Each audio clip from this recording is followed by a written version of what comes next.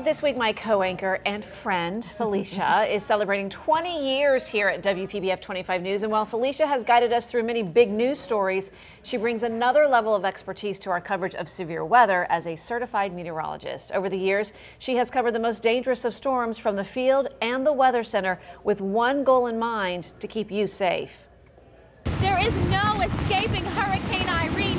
For miles and miles, this is what you see. This is all that's left. The storm, doesn't have a very good track record. She's a special woman in many respects. I mean, she's a world-class broadcast journalist, but she's also a meteorologist. And I don't know if everyone knows that much because we don't see her actually doing that. But because of that background, when we get into a situation as we did with Irma last year or with Matthew the year before, she can sit on that anchor desk and she can talk knowledgeably about hurricanes much more than perhaps anyone else can, except maybe one of the other meteorologists. She knows her stuff.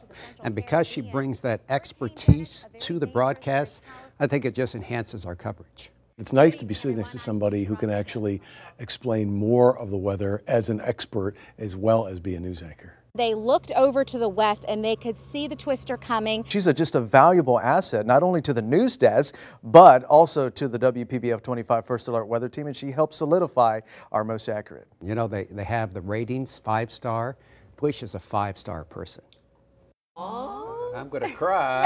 Oh, that's so sweet, But Mikey. you are one in a million, and it's been a joy to work with you for the past 20 years. And again, it really makes a difference when we get into hurricane coverage because she's here. She can ask me questions. She can check me out, make sure I'm doing the right stuff. Question you, right? Question me, and that brings that extra expertise that I think really makes a difference. And for me, sitting here next to you during hurricane coverage too, I can say to her now, what he's talking about, like, do you, this and that, and so. And she did, and she does. Oh, but during Irma, it was like, is this really going to happen? I was like, okay, you need to calm down. We're all a little anxious. No, thank you. Very sweet. And you can leave your well wishes for Felicia by going to our WPBF 25 Facebook page. All week long at 5:20, we will be looking back at her contributions throughout the years. Tomorrow, we reflect on Felicia's years on WPBF 25 News Mornings. Oh, remember those days? Oh, yes, I do. I was very tired those days.